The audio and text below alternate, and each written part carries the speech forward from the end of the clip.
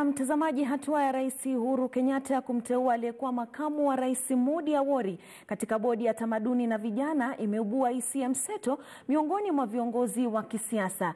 Na wa hivi punde kuzungumzia swala hilo ni mbunge wa Mathira Rigathi Gachagua ambaye amemtetea Rais huku akisema kuwa kauli ya Rais ilioonekana kuwahusisha vijana na ubadhirifu wa fedha ilinukuliwa vibaya. Mbunge huyo alisema haya baada ya kuzuru soko la Karatina.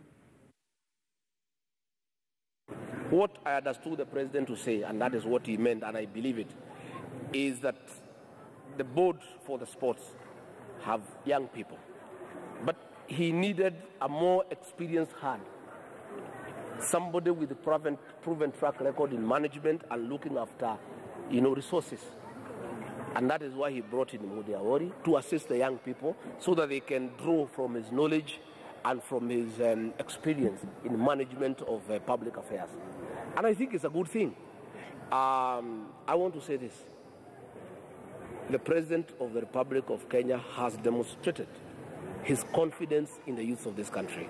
You are aware that on assuming the presidency in 2013, he gave directions that 30% of all government procurement be reserved for youth, women, and people with disability. That is serious commitment on his part. You know that he put a lot of funds in NYS for the program for the young people.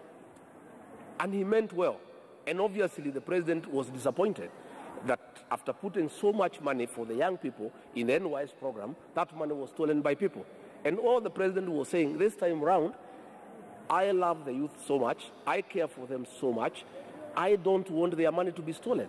So I have put somebody who, in my view, is elderly enough, is responsible enough, has a proven track record to make sure that this money for the young people is taken care of. That is what the president was saying.